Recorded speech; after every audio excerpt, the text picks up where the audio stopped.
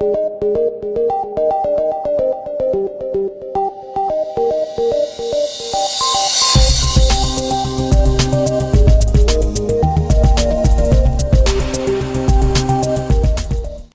back to N90X and the NetApp series. In the last video, I showed you how to create an aggregate on your NetApp filer. Now I want to show you how to create a volume. Again, you want to connect to your administrative console, the GUI, the Data OnTap GUI. Click on your filer view and go into volumes. And from there you can click on Add, and you can create a new volume. Click Next. I will select a flexible volume. I'll call it Volume 1, and I'm going to leave the defaults as they are. Now I can select which aggregate I want to create the volume on. An aggregate can have many volumes attached to it. So basically, aggregate is organizing your raw disk into a storage compartment.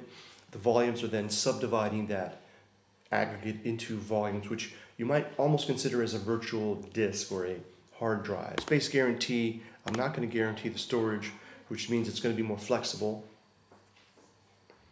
Aggregate 1 has 85 megabytes available, so I'll click Next. Now here I can decide how much of the storage available do I want to allot or allocate for this volume.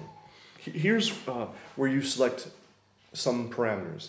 For the volume size type, if I say total size, that means that whatever volume size I declare here, that will be the total size that is reserved for this volume. But it may not be the actual usable size because some of the storage is needed for parity and that sort of thing, maybe a spare drive, that sort of thing. If I say usable size, then this value here, 20 megabytes, will then be actually usable on that particular volume. So I know 20 megabytes, again, it's a very small number in relative terms. This simulator supports up to 28 gigabytes, but just for demonstration purposes, you can see it's going to be the same. It's just that I'm using smaller amounts of data.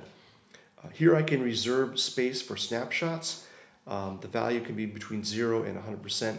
The default size is 20%.